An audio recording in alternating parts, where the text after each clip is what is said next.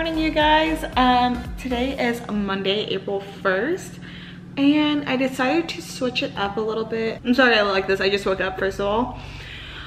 Secondly, I decided to switch it up a little bit and do daily doses instead of weekly doses of pharmacy, just because I am pregnant now and I have like a little bit less energy. So I'll just sprinkle some daily vlogs in there rather than a full week. I just don't know if I can commit to a full week. I mean, I've tried these past 2 weeks. That's why nothing has went up, because I just couldn't consistently vlog day after day after day. So I decided that I feel like it's fair to do daily doses and give you just like a little dose of my pharmacy world. So I'm very excited today because so Saturday I got initiated into Phi Delta Chi, which is a pharmacy fraternity. And look at my little paddle. It's so cute, that I got from my big. And we get to wear our shirts today. So everyone is wearing this shirt today. And do you guys want to see my nickname that my big picked out, which I'm so excited about? It is my YouTube channel name. So thank you so much, Elizabeth, for everything. I really like it. So I'm excited. And yeah, so I just want to get this day started so I can put my shirt on. And I really like matching with people, so I feel like that's cool too, because we're all going to be wearing the same thing. So yeah, so first I'm going to cook. It's about 10 o'clock right now. My alarm just went off to wake up. So I think we have 1 egg left. Oh, bless.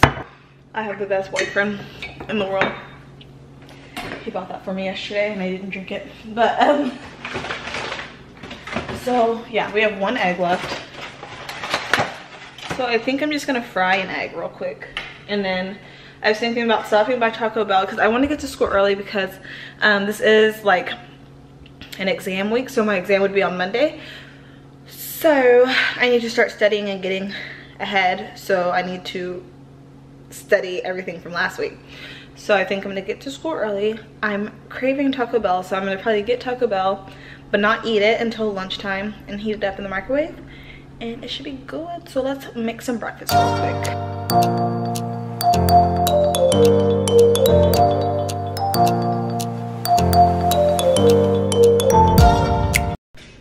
Okay, so I just did my makeup and my hair. Hair is looking luminous, even though I need to wash it. I've just been putting a heck load of dry shampoo in it. But so now I just need to get ready. So I'm going to change in 5, 4, 3, 2. Yay, I have it on. Let's see if you can see the bump. Oh, barely. But he's there, he's in there. I am so excited to wear this, you guys. And then the back. And if you're wondering, 107 is my brother number. I'm number 107. Okay, so I just have to put on some pants and some shoes and get the heck out of here.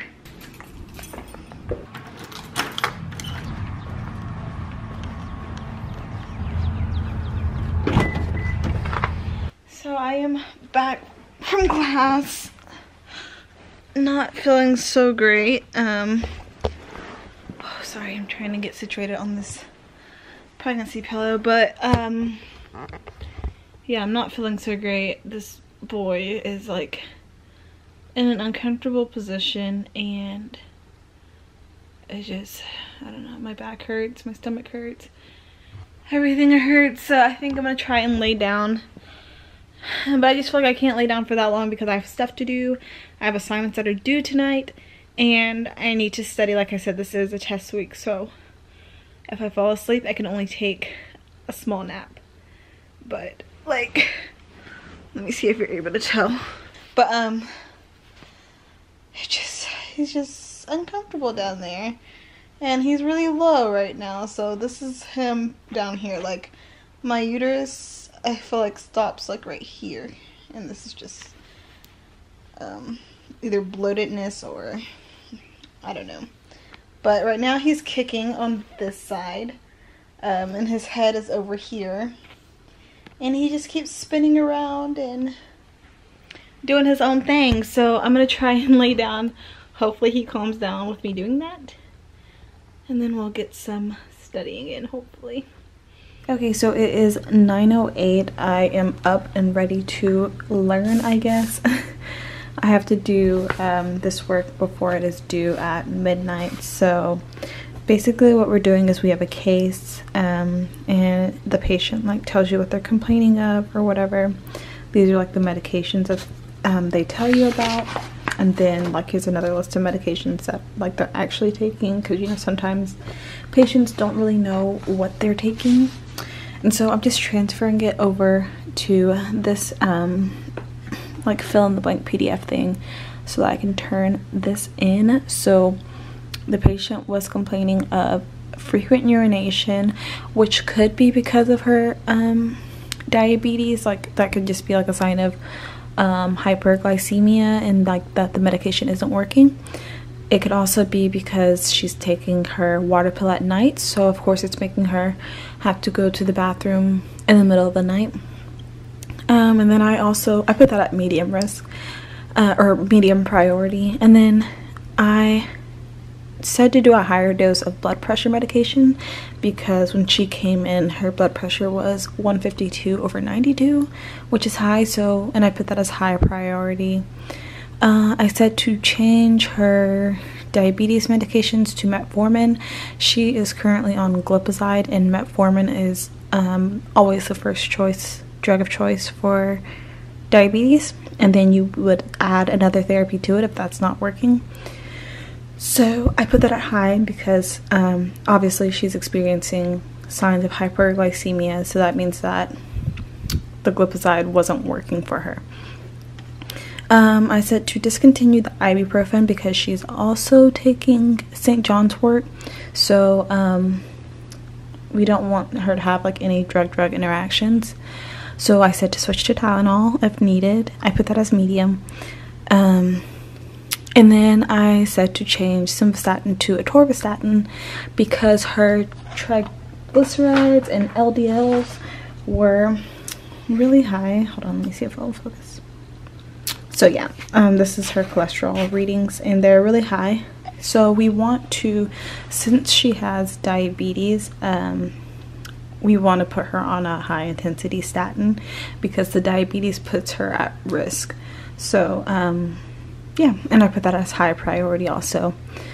So yeah, and then the next step would be to fill out this sheet and basically the action plan. So more in detail, what am I going to do with the patient and her medications.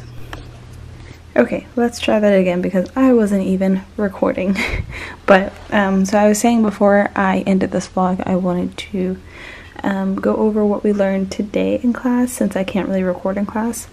So today in class we had 2 hours of pharmacokinetics and 2 hours of cardio. So for PK we did vancomycin dosing. So the first hour was just like the basics of vancomycin, like what it is, what does it attack, so like gram-positive bacteria, and then like the PK parameters, the adverse effects, mechanism of action, the type of compartment model that it is, and things like that. And then the let me delete this. Okay, the second hour we actually did the dosing for it. So like the first part would be like population parameters, and then the second part of the dosing would be like patient specific parameters. And so yeah, a lot of math. So that was the first 2 hours, and then the last 2 hours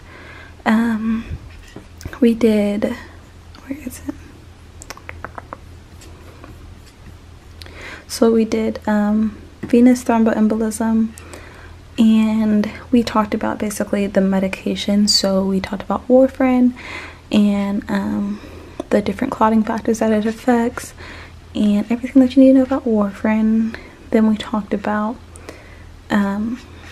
the other medications that you can use that are more selective to what it's trying to inhibit. So that's why they're called direct oral anticoagulants, or the DOACs. So we have Pradaxa, Xarelto, Eliquis, and Savasa. And then we just talked about everything with that and like side effects and also special pops. But yeah, that's all we really did today. I'm gonna end the vlog here. Thank you guys for watching. I hope you're okay with daily doses rather than weekly doses. Like I said, I don't really know how many I'll do within a week, and I don't want to like make a promise to it because I'm really bad with my commitments, but I will try to do more daily doses of pharmacy. But I will see you guys in the next vlog. Bye.